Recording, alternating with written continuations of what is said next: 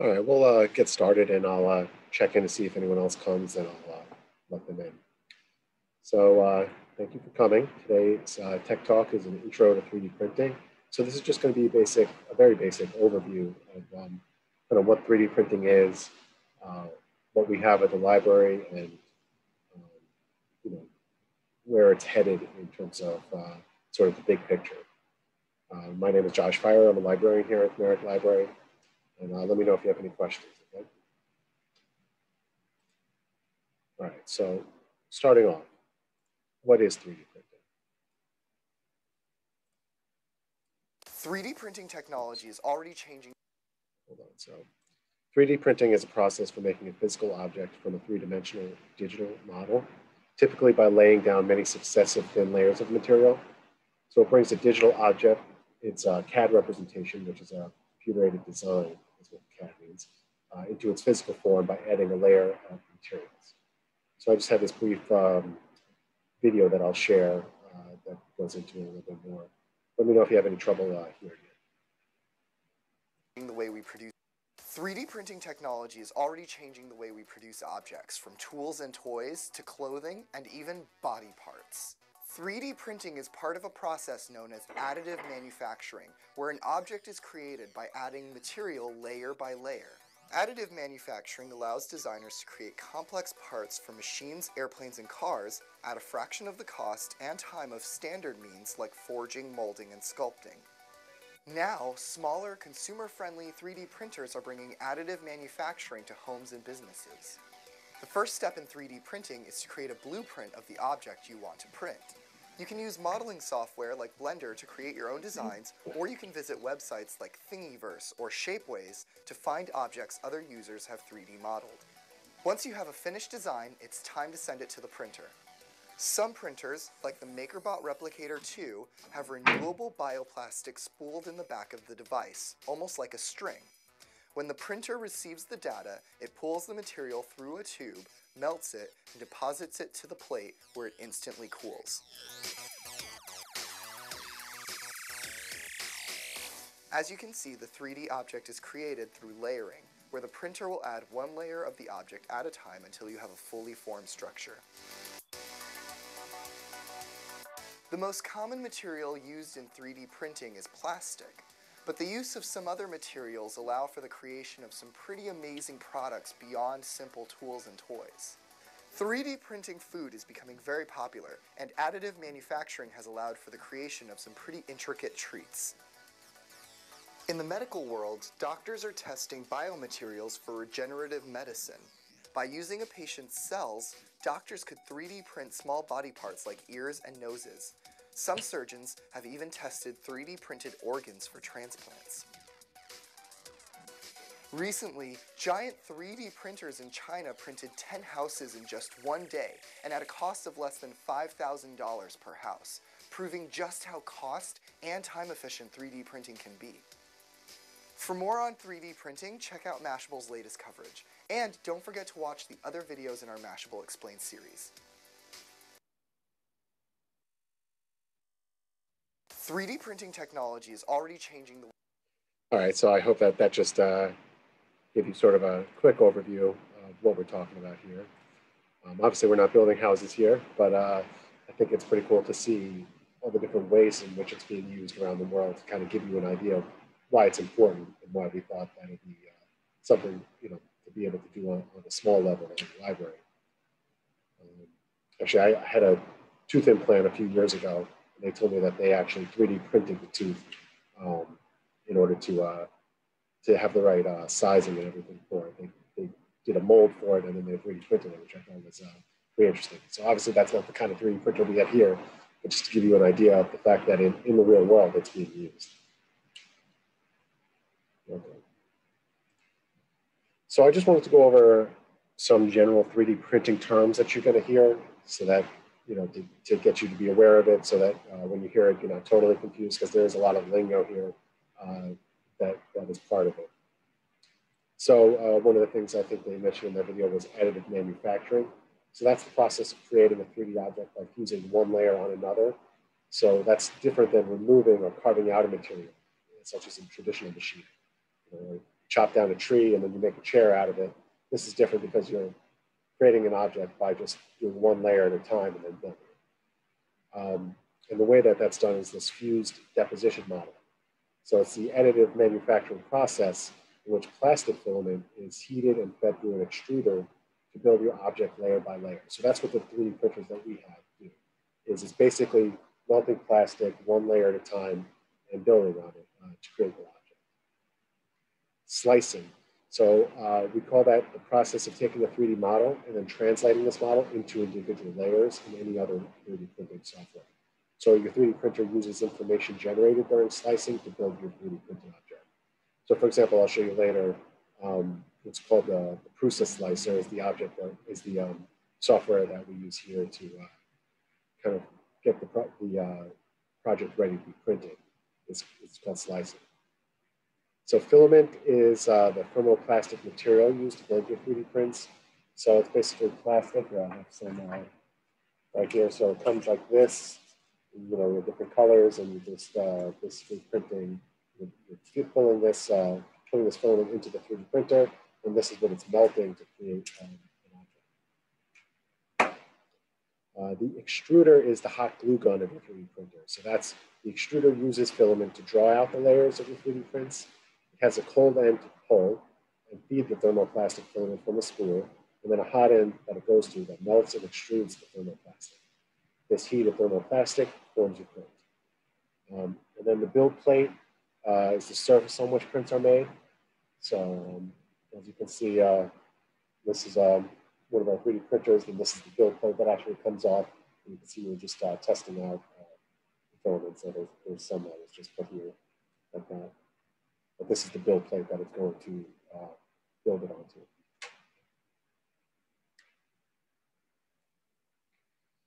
Right, and then here are some terms to know for preparing your files for printing. So you'll see STL, so that's kind of like, if you're printing like a Word document, it's a .doc. .stl stands for stereolithographic file format, and so that's the file format that's commonly used in 3D printing. OBJ is another one, that's an object file format, so it's commonly used for on-screen visualization of 3D printing. And then G-code is an important one. So G-code is the control code that you use to print 3D models on your 3D printer. So you will need to convert your design file, most likely in the form of an STL file, and you turn it into a series of G-codes, the language that your printer files and uses. So generally what we're doing is we're downloading or creating STL files, and that's basically the 3D object.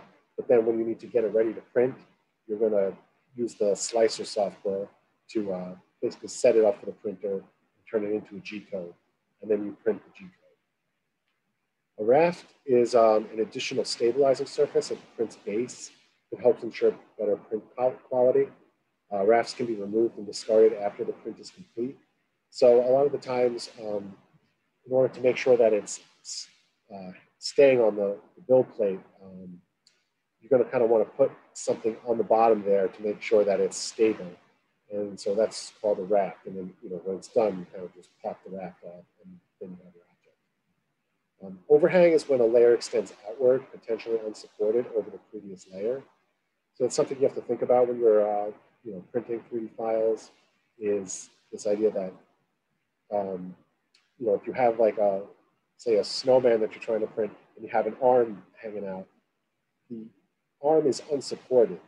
And it's not going to be able to easily print that arm just like out of nowhere. It kind of, because it's building on layer after layer, you sometimes need to add supports to help the overhang. So that's my next thing is the supports, which is a removable scaffolding structure built to help parts of an object that would otherwise be in midair with no material below. So that's how you're going to deal with the overhang in a print, is by creating supports. And usually it's just basically something you click off in the slicer software in order to add the supports. And then infill is the support structure built in the interior of the 3D model. So typically infill is set between 10 to 15%. So to create a fully solid object, the infill density must be at 100%. The lower the infill density, the lighter and more hollow your object will be. So it's kind of this idea that, the lower the infill, the quicker it's going to print.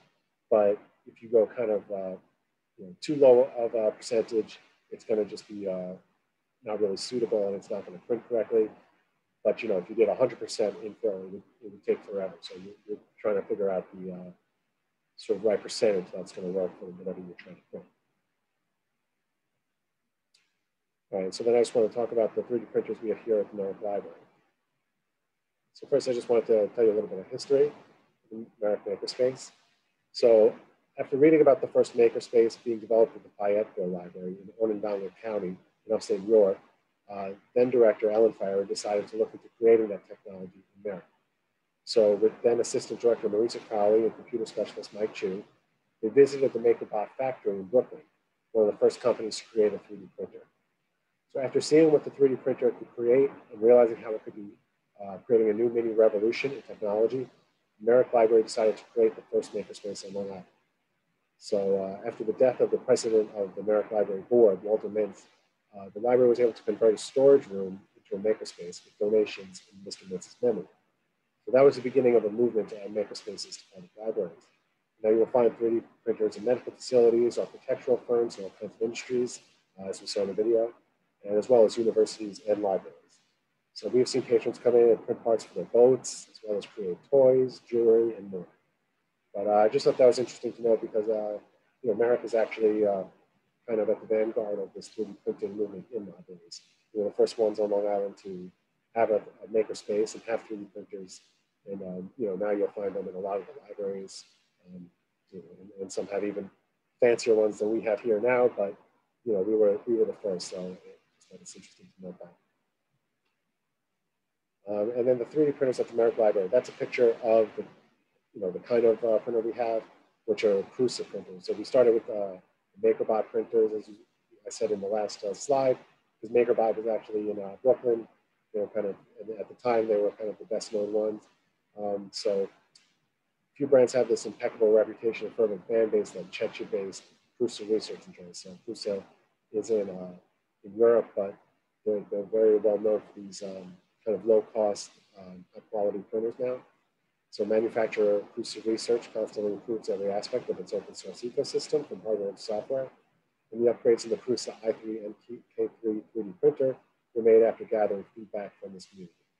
The new and improved Prusa i3 and K3S has a completely redesigned extruder system and includes all of the cumulative upgrades that have been made to the model over time. And so that's the models that we have. We have two Prusa i3 and K3S 3D printers. So creating 3D digital designs with Tinkercad. So say you wanted to create something from scratch. That you're going to do using software that we call Tinkercad. So Tinkercad is free. It's an easy-to-use app for 3D design, electronics, and coding. It's used by teachers, kids, hobbyists, and designers to imagine, design, and make anything. So again, I have a quick video here I'll just show you. Oh, hi. You like making stuff with your hands, right? Well, have you ever wondered if a computer could help you make even more? Then you should know about Tinkercad. It helps you make just about anything your imagination can dream up. Watch this. From the very first click, you're making stuff, a thing, a mess, anything you want. The best part is, Tinkercad helps you take your designs out of me and into the real world by showing you how to 3D print them. Laser cut. Build them with bricks. Or make things light up and spin. Why? Because with Tinkercad you can. And because keeping things flat is boring. Sign up for Tinkercad now. It's free and works on any computer with an internet connection. Not to mention, it saves your designs for you up there. Be a change maker and join the growing community of curious doers in the 3D fun revolution, Tinkercad. From mind to design in minutes. All right, so I'm just going to show you quickly what Tinkercad looks like. And so you can download it, but you can also just use it in the browser. Let me just make sure if this sharing my Tinkercad screen. Okay. So say you want to create a new design, you click here, create a new design. And this is sort of what it looks like. Usually I start by changing this edit grid. You change the units to inches instead of millimeters. And change the snap grid to 1/64, just to make it a little bit more precise. And so, you know, say you wanted to create just a little 3D printed thing that says a phrase on it. So like I was saying with the rafts here, you might want to start by creating kind of something on the bottom here so it's not just free floating. So you have that. So, you know, and this is just a red block basically. And then here we can add text. So say we add this text here. Let's make this really small. So, oops. Put this text on top here.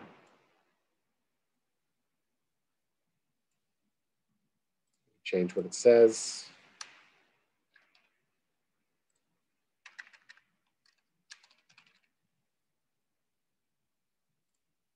You want to make it green, change the color.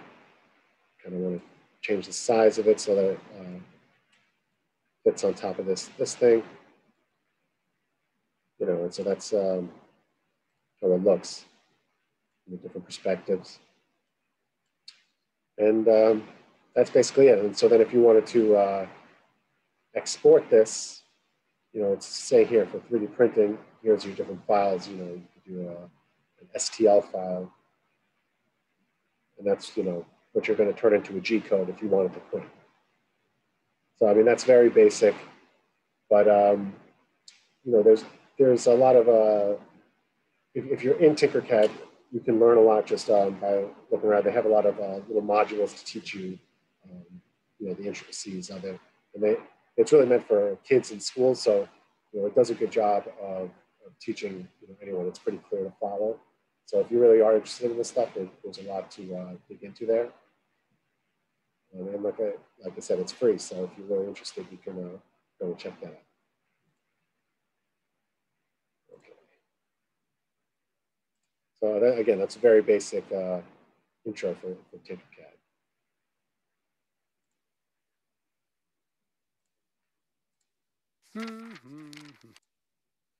All right.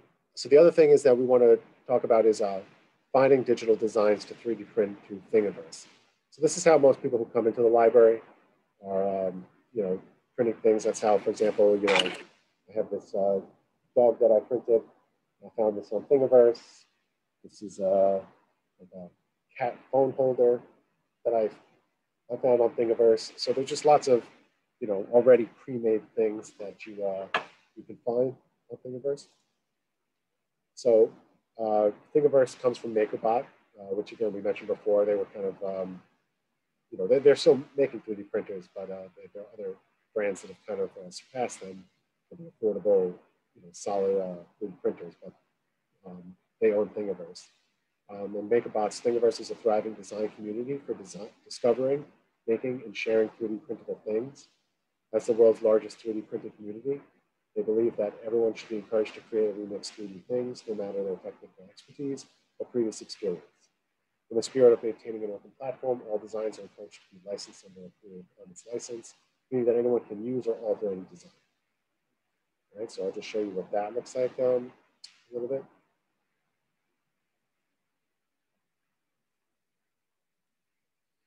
So this is the main page for Thingiverse. So it's showing some, you know, popular things in the last 30 days. So you can see all different kinds of things: a door clamp, tripod phone stand, this round shelf, cable holder, you know, Pokemon, an SD card grip. A lot of those kinds of, you know, little projects of, ideas that people have had, like, oh, I need this, something to put on the SD card to grip it. And someone made one, and then gets a lot of likes, and you can kind of find, filter through and find one that's good for you. So you can also do searches on different things. If you like Pokemon, and you want to see, like these kind of low poly Pikachus and Bulbasaurs, those are pretty easy to 3D print and are pretty quick. These other ones are a little bit, fancier and take a little bit longer. It's a Pokemon chess set, for example. So, it's kind of like whatever you're interested in. You can look up stuff and find it. We were doing earlier in the pandemic. We were doing face shields. This surgical mask strap, those kinds of things. So, these kinds of face shields you can print. So there's a lot of different things you can do. And so say you were interested in this, say you wanted to, print this round shelf. You click on it, and here's the website for that file. You're going to find some of the details, the summary. It's going to tell you some print settings, so, some things that, we talk about infill. So they're saying to try and do it 20%. Maybe what kind of filament they use doesn't necessarily mean it's what you have to use, but they're kind of giving you some advice about what made it work for them. There'll be like different pictures of it, and comments. Sometimes there are different, people kind of remix it and use it in a different way, and they'll put those files there. So then if you want to actually make it, you hit download all files. And these are usually going to be the STL files. And so then once you print them, you would import them into the slicer software and then turn it into a G code. So it's actually pretty simple. Once you find what you're interested in, it's usually just a matter of kind of putting it into the, downloading it, putting it into the slicer software, and just making sure that it prints correctly. So here, I'm going to show you the Prusa slicer. Oops, I'm ahead of myself here.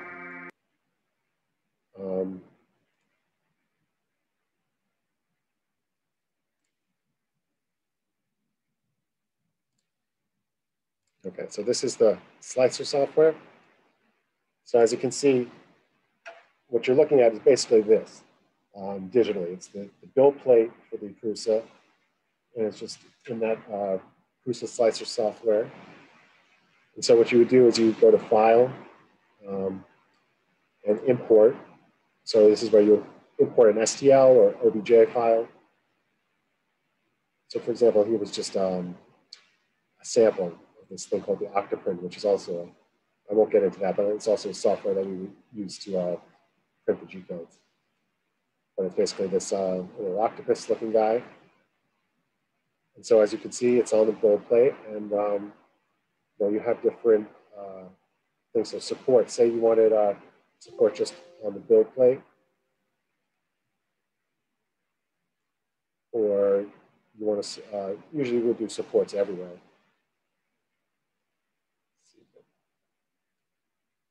Then you press slice now. So as you can see, you look at the bottom there, and where it's purple, that's where it's actually hitting the build plate. And you see all this green is the supports. So essentially, when it would print like this, but you would take the supports would kind of easily come off, but it would help to print with all the overhang. So if you wanted just the build plate, that would look like that. If you want no supports, this is how it would look. And as you can see down here, you got the estimated printing time. So, it's 1 hour and 22 minutes to print this. Say you wanted to do it with the supports everywhere. Now it's 3 hours and 6 minutes. So, there's just some of the things you'd be thinking about. Infill of 20%. If you wanted the infill of 100%, which, you wouldn't actually do, but 3 hours, 30 minutes, I guess, not that bad. But usually you're doing between 15 and 20% done. So you see 15, it takes about 15 minutes less if you're doing 15 as opposed to say 20.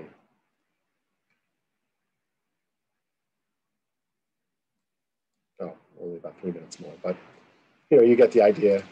You have the print settings, there's different presets of kind of a draft speed. If you wanted the ultra detail speed, again, it would probably take a lot longer.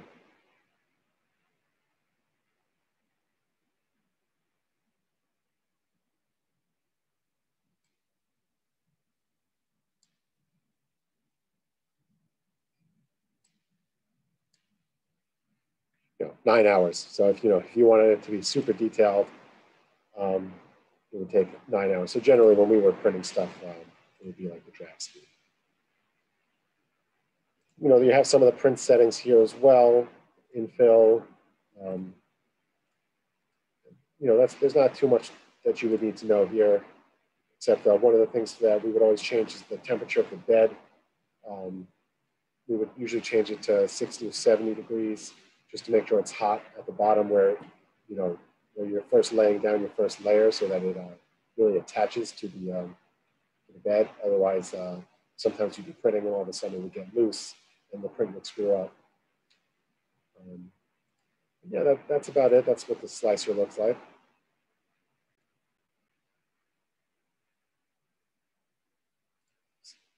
Anyone have any questions right now, or not? I'll just go into. I just have kind of one other video that I thought was really interesting from Vice News that came out a few months ago. Called 3D Printing is Changing the World. So that first video I showed you in the early slides was already a few years old, and a lot of that is still happening. The crazy 3D printing of houses and medical stuff that's going on.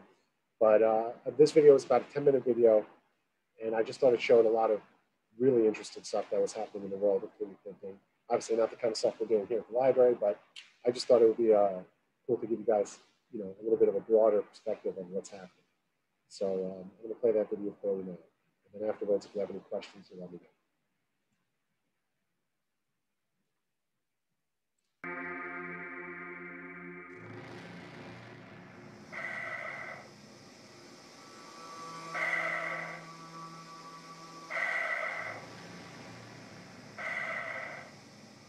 In the 3D bioprinting rooms, we like to keep everything sterile. When you're using cells, you don't want to contaminate anything. So gloves and then your lab coat. And so it's basically you're just printing body parts? Is that what's going on? Right. You want to do the honors? Sure. So I'm about to 3D print a human ear.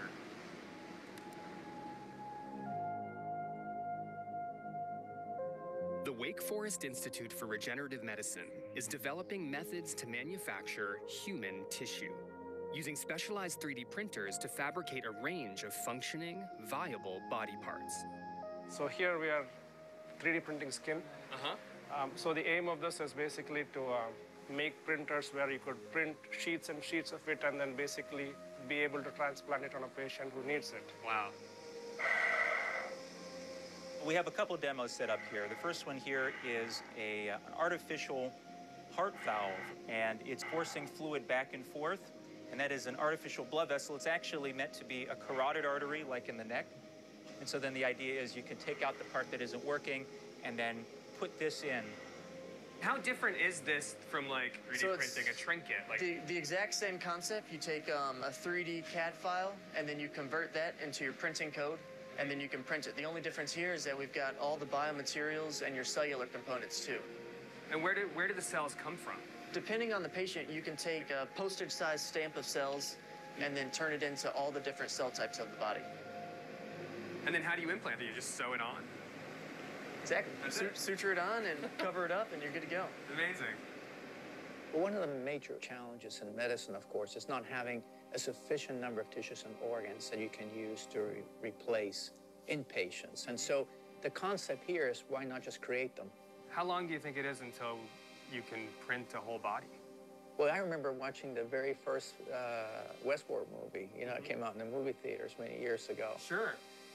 Is that possible in the future? You never know. Science has few boundaries. In 2009, the patent behind the key method of 3D printing expired. And as more followed, so did a new revolution in desktop 3D printing. Printers got smaller and cheaper, allowing anyone to print models, parts, and tools on demand. And nerdy hobbyists turned their printing passions into a multi-billion-dollar industry. So we're at the worldwide headquarters of Formlabs, one of the biggest 3D printing manufacturers in the world. And like any respectable startup, they've got a ping pong table. And this is Max. He's the founder and CEO. The first 3D printing technologies were invented in the early 80s, but it was still really inaccessible to most people who could benefit from it because the machines were so expensive and also really difficult to use. And they didn't necessarily see the potential for a 3D printer that would be a lot lower cost and would be more like, say, an office 2D printer. Oh, here we go. Yeah. Ooh, it's in the goo.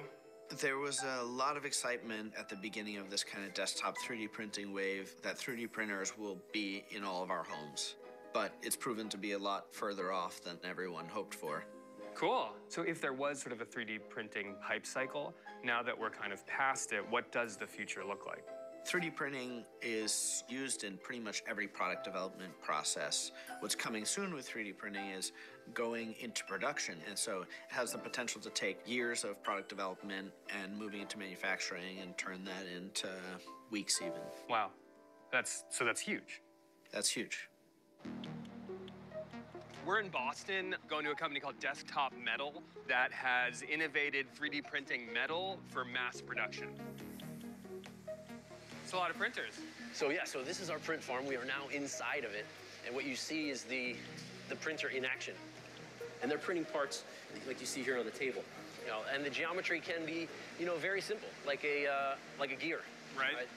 And it can get very complicated, like this, which is a pneumatic distribution housing. Wow. Looks kind of steampunk. In 3D printing, the first 20 years was used for prototyping. And now we're going into a new phase of 3D printing where we go from prototyping into mass production. And that has huge implications. So whereas before you had a factory that make one engine component in the US and then another component overseas, and then they ship the stuff around, that set up the whole trade system that we've basically architected the world around. Now you can print parts anywhere as you need them to produce a product. So we're right at the beginning of a revolution. Yeah, this is a fourth industrial revolution in the making. In addition to fundamentally altering worldwide economic supply chains, now mass-produced 3D printed metal might also upend the way parts are designed from the ground up. Tools are fairly difficult to use to create very, very complex shapes. But with additive manufacturing of metal, we can create crazy shapes. So what we're doing is we're sort of subjecting these parts to this washing machine effect of dynamic transitional forces. So what we have is the ability to very quickly create shapes that are very strong and lightweight, where basically the cell mass is distributed only where it's needed. So like because of machine learning, manufactured goods or industrial design will likely mimic biological design? Absolutely. It's not like you tell a computer, make it bio-inspired shape. It's that you tell a computer, give me the most efficient shape, and the shape that you're getting looks bio. While Desktop Metal is spearheading this new global industrial revolution, researchers at MIT are thinking outside the printer entirely. We visited two labs pushing the limits of material science and challenging the way we think of materials themselves. Essentially, printing is a material science chamber. It got us more and more focused, understanding what can materials do, how far can we push our products to behave in new ways. This is a cellulose-based material. You'll see that it'll morph, just with the moisture of my skin. So same thing, but it only transforms by sunlight. You can apply it to windows, like glass facades or skylights. The last category of research that we study is self-assembly. They'll come together slowly over time. They'll make these kind of cubic lattice structures. What we're interested in this scenario is like, what's the far futures of fabrication? Like, can we give more and more agency where the materials can make decisions, learn, adapt, perform in ways we've never even imagined? Whether aided by self-assembly or artificial intelligence, turning digital processes into tangible objects is a key factor in how we envision the future of fabrication. How would you characterize the work that you do at the Center for Bits and Atoms? We try to understand how digital things become physical things and physical things become digital things. Now, interestingly, the founders of computer science, von Neumann and Turing, the last thing in their life they studied is exactly this question about how computation becomes physical. How to design a machine that communicates a computation for its own construction.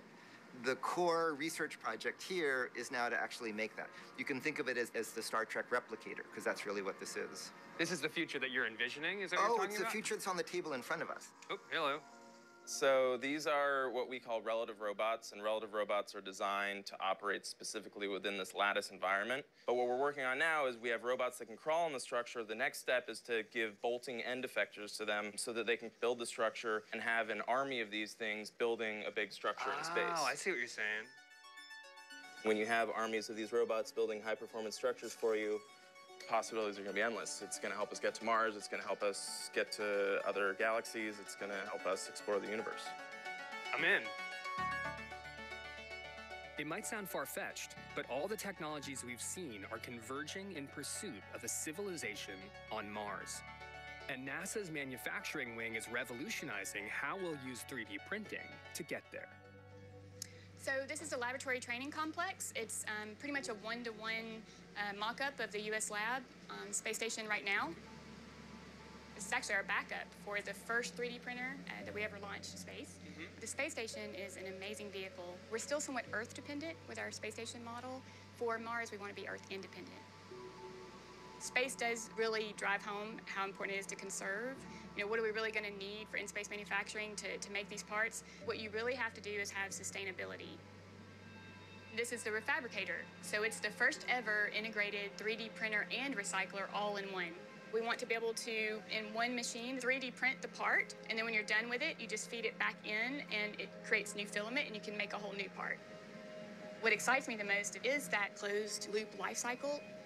It may seem like a long time before we're going to Mars. It's really not, and we have to work on these technologies today to be ready. Is the 3D printer going to help us get to Mars? Absolutely, 1,000%. Back on Earth, a startup in Los Angeles is reimagining how we could rapidly automate the production of orbital rockets. So that's a 3D printer? Yes, this is Stargate, which we developed and built ourselves, and it's the largest metal 3D printer in the world. Why did you call it Stargate? There's a video game called StarCraft, and Stargate is what you build to warp in spaceships, and so we named it after that, because we're warping in spaceships. This thing is massive. Fundamentally, what we're doing is feeding in aluminum wire, and then melting it with a very high-power 11-kilowatt laser. So it's like a big soldering arm? With a laser, yeah, with a laser. This is the first large part that we made, which was a fuel tank.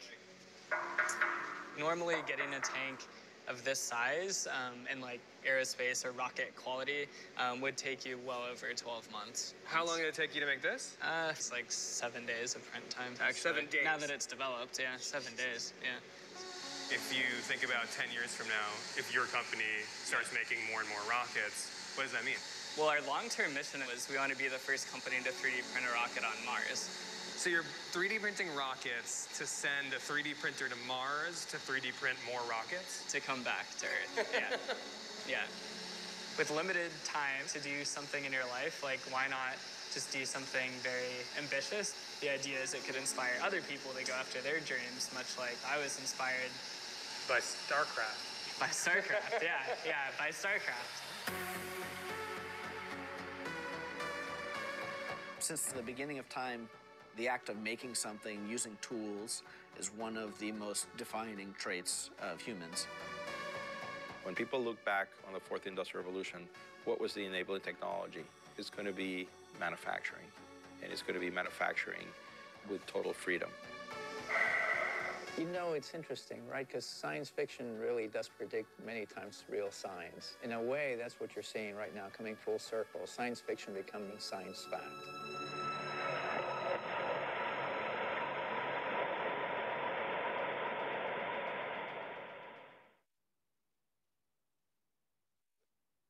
All right, so I know that takes us a little bit farther beyond, you know, kind of the plastic 3D printers that we have here at the library, but I just thought that was really cool to see kind of where things are going.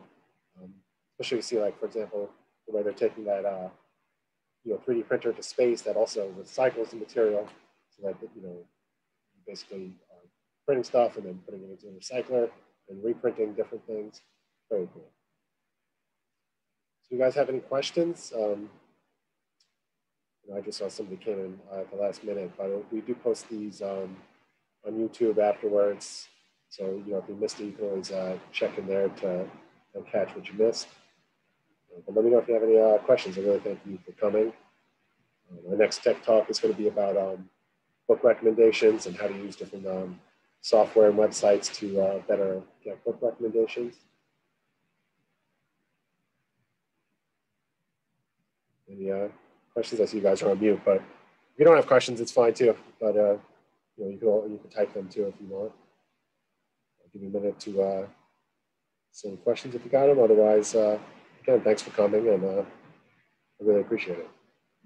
Hopefully, that was a decent overview of what 3D printing is, and you know, the kind of 3D printers that we have here, and the process of how you get something, how you either create a project or find one on the internet and actually print it. And hopefully, once all this COVID stuff is over, you know, we'll be open in a broader sense and have the makerspace up and running, where, you know, people can come in and experiment with themselves. Oh. Sorry, you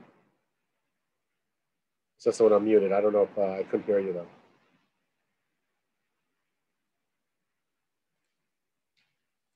You know, one of the cool things that we did too was, you know, at the beginning of the pandemic, there was a, you know, big shortage of PPE. And so a bunch of the libraries, and us included, we were using the 3D printers to 3D print the face shield.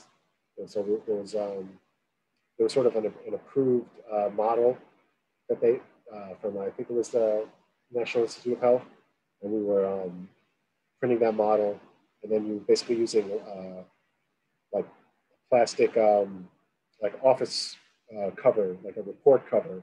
So you get those at Staples, and you know, you would put the 3-hole punch in it, and it would attach to the top. So you're basically putting the part for your head, and then putting this almost like report cover that would attach to it, and putting that over your head, and then using rubber bands to keep it attached to your head. So kind of like this low-tech, high-tech hybrid thing that we were actually, I delivered them to different hospitals. We delivered, I think, over 60 to Nassau University Medical Center, a bunch of different places. So, and then, you know, at that point, they were really happy to have that extra help. And it was just a really cool way to, you know, kind of bring it from, you know, printing cute little dogs and trinkets to actually printing something that, you know, was making a difference.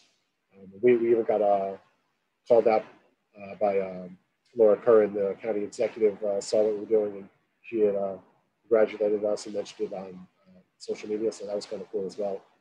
So, you know, there's a lot of different uses, and be interesting to see where it takes people.